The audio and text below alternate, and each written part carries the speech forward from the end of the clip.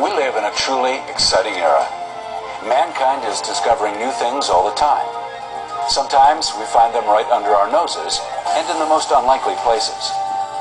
What if all we ever needed to do to make our car engines more efficient was to vaporize the fuel using the exhaust from the engine itself?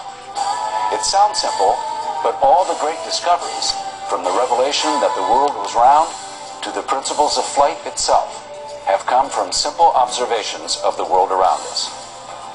The film you're about to see could change your thinking about the way we could be using energy in America.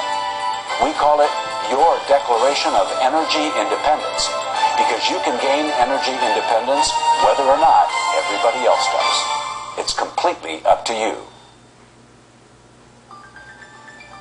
Better World Technologies and Dutchman Enterprises are working together on a new and exciting way to modify car engines. You may have a hard time believing what you're about to see, but it's true. There's some very exciting research going on at this compound in New Jersey, and also at a second facility in the Detroit area. Let's go inside and take a look. Here we are at the facility where an exciting engine modification process has been developed. These guys are going to run this little internal combustion machine on some rather unusual fuel just to prove that it can be done. Imagine running your engine on pickle juice, or Coke, or Pepsi, or anything liquid. Now, for the viewer to get the idea of how amazing the technology is, they'll do a demonstration with their portable engine. Mechanically, it's just like the one you have in your car. First, they'll mix a rather unusual fuel mixture. They start off with a little gas to have some carbon to start the engine. To this, they will add Pepsi.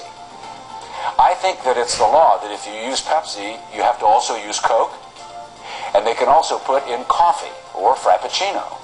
Also some pickle juice, hot sauce, soy sauce, ketchup for the kids, barbecue sauce, A1 sauce, anything liquid. Now for something truly amazing.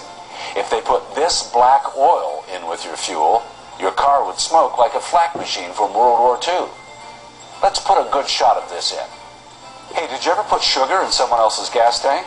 Well, I hope not, but I'm sure you never put it in your own gas tank.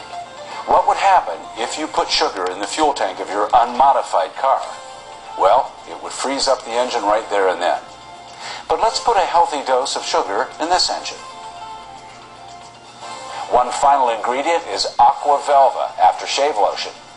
The reason for this is because one of these guys will put his face down here where the exhaust comes out and breathe the exhaust from this engine. And we do want it to smell nice. Do not attempt to do what you're about to see with your unmodified car.